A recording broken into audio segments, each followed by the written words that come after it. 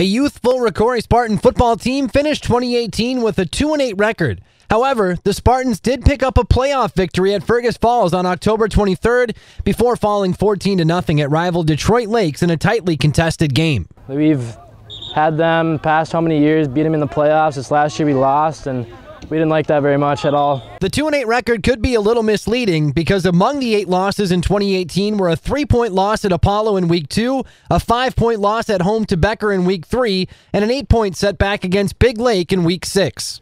We got off to a rough start of the year, and we kind of continued that trend. I think this year we got to finish games and keep going in the fourth quarter. Not only did the Spartans have a first-year head coach in James Herberg, they also had a youthful roster that was taking its lumps. We have like a stronger bond.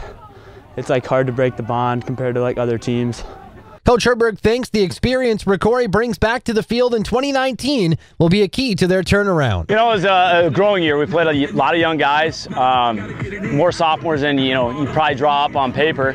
But with that being said, these guys are now juniors, and the junior class is now seniors. So from that perspective, we got a lot of guys coming back with experience, expectations. Senior quarterback Jack Stiles says the upperclassmen will have to step up their leadership this season. This year I got to show the younger kids what it means to play hard and play physical football and play it like Rocori does. With Alex Wykowski, I'm Dave Overland, 1390 Sports.